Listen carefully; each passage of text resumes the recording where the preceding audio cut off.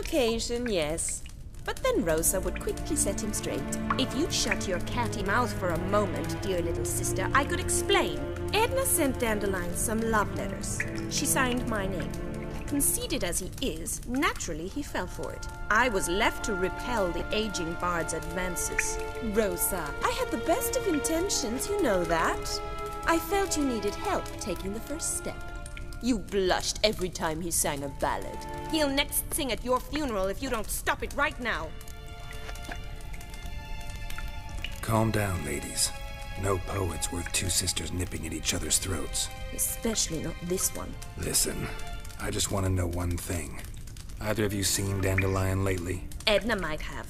I certainly have not. My dear sister, I would never spend time alone with a man for whom you burn with a secret passion. Burn with passion? For one who incessantly praises another woman's talents?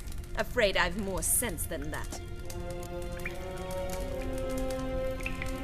Dandelion act any different lately? Notice anything strange? Strange?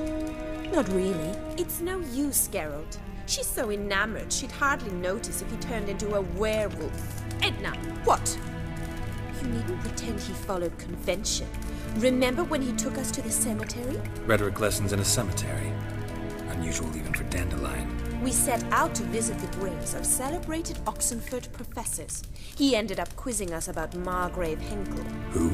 Eccentric old coot. Died, would you like to know? Wonder how the war's going. Any outcome looming? Papa says much depends on Radovid, and on who captures Novigrad first. What's Novigrad got to do with it? Free city. Never taken sides. Always stayed out of conflicts. Oh, even children know Novigrad's home to the world's largest fleet. And they say the city's treasury's bursting with enough to equip 2 armies. Emperor continuing to push north. Courtiers must be ecstatic. His confidants must be. But Papa says that's not likely to last much longer. Why not? Papa says the war's disrupting trade, and people are tired of financing the Emperor's adventures.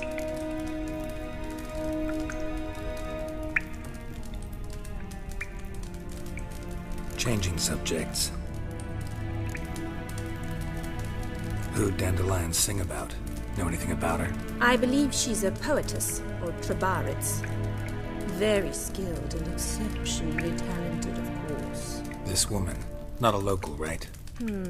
I seem to remember him praising her melodious Kaviri accent. Makes sense.